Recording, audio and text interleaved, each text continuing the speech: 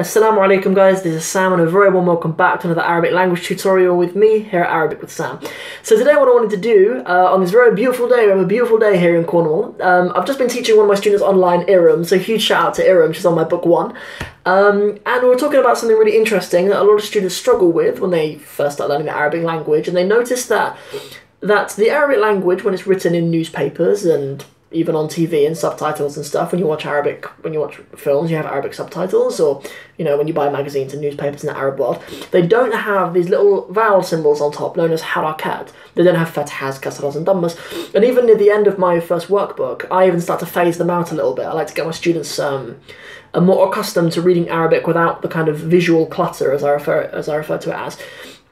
And you know, she thought this was a little bit strange. Firstly, because I'm very strict with case endings, and when you put a dhamma instead of a fathah, I take it very personally.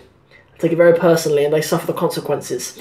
So, but anyway, we were thinking that it was quite interesting because actually, to a native Arabic speaker, it actually makes a lot of sense. So I wanted to give you guys, who are native English speakers, I assume, a way of appreciating why it's actually a really good thing, and why it actually makes sense in Arabic. Like when you come to a stage where you're confident Arabic speakers and users of the Arabic language, it'll make a lot of sense, actually. The reason why I refer to these harakat as visual clutter actually is because you don't really need them.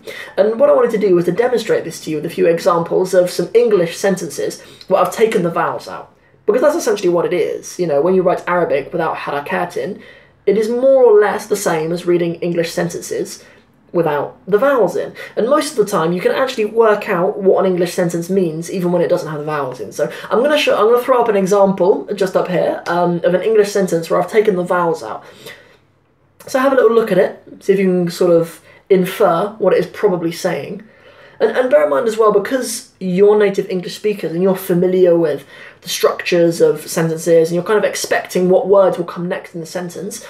So obviously that sentence at the beginning, we know that the word hello has an H and 2 L's in it, and it's a normal way of us beginning a sentence. So as native English speakers, we're expecting that.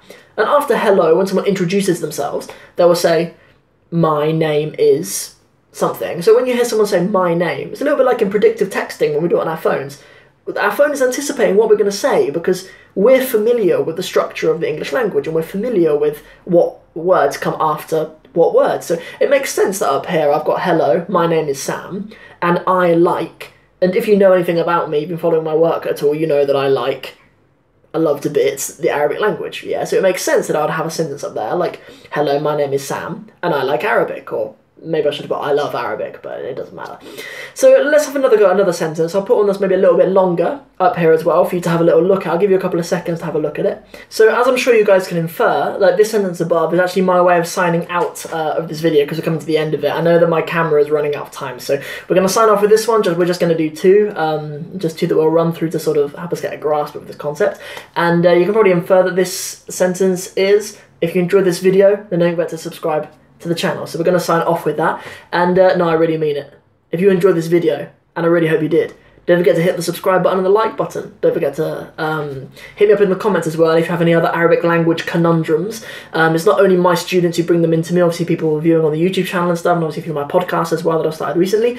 Obviously you're very, very welcome to get in touch with me through the comments, and I'll do my very, very best to get back to you. So that's it from me for now. Signing out for the day. Assalamu alaikum wa rahmatullahi wa barakatuhu.